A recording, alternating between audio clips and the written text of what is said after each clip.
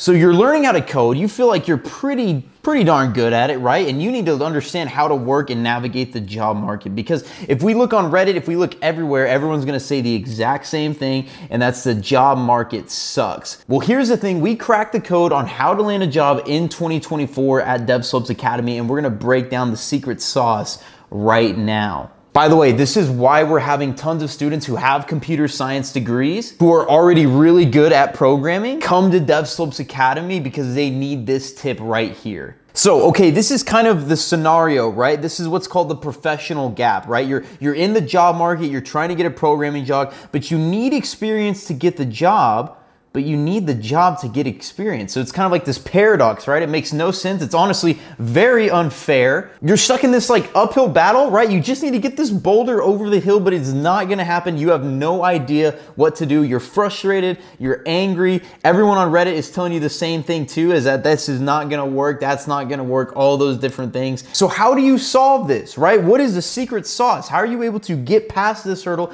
How are you able to get that boulder up the hill? What is the secret sauce? The answer, guys, is freelancing. Now, before you go off and run away from this video, listen to what I'm about to say very closely. We have this scenario, right? It's a job interview scenario. Person A walks into a job interview with a computer science degree, right? And maybe some fun little projects that he built in college, you know, like the calculator app, the to-do app, all these different things, you know, it shows that you can work with APIs, things like that. Cool, fun.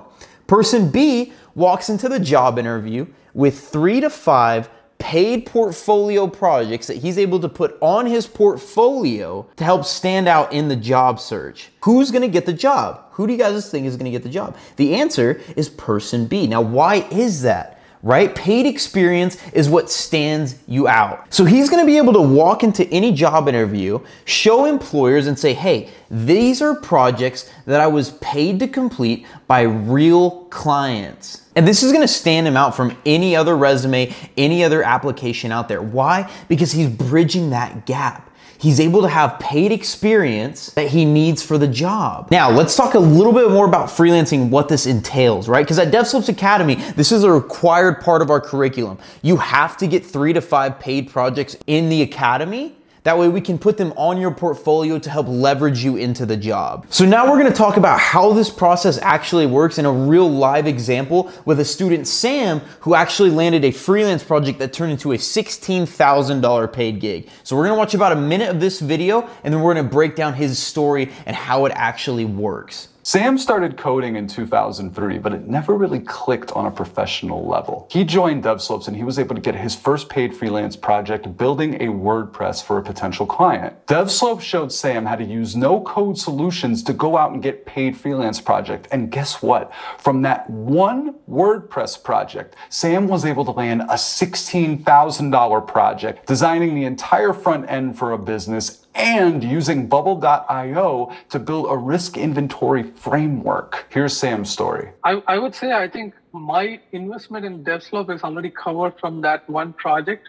For the design, it's around 6,000, and for the Bubble, it's 10,000. So because you took the initiative to learn how to use this new technology, you were able to upsell quite a bit on this project. Correct, because I was like really frank with my client. Hey, I have a solution for you, because like initially before that I also built his website on WordPress platform.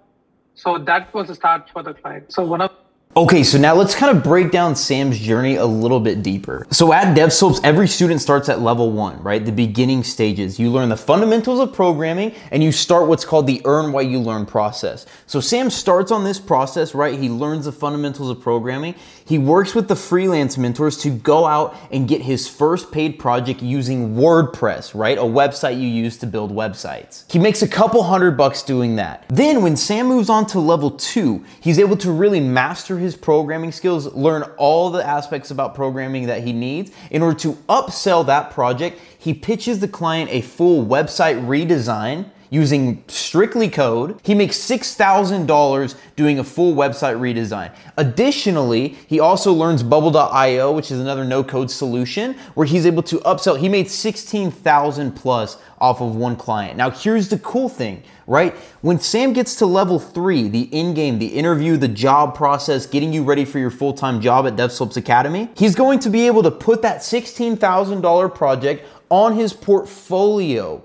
That way, when he walks into a job interview, he's able to say, hey, I had a client who paid me $16,000 to work with him. This is gonna stand out from any other application, any other applicant, any other resume, anything along those lines. Why? Because he's bridging that gap. Employers wanna see real world experience, and Sam has that. And this is how we're landing our students jobs at DevSlopes Academy. This is the goal, this is the approach we're taking. Another student, Fadi, for example, about 6 weeks ago, he joined DevSlopes Academy. About 4 weeks into the program, he lands his first freelance project paying 500 bucks. At DevSlopes, that's why we have our Earn While You Learn curriculum. It's to help make money while you're going through the program, but it's a lot deeper than that. We need those projects to put on your portfolio because we're focused on getting you the job. So if you wanna crack the code, if you wanna be able to go out and land that paid job, you need to be putting freelance projects on your portfolio to help stand you out.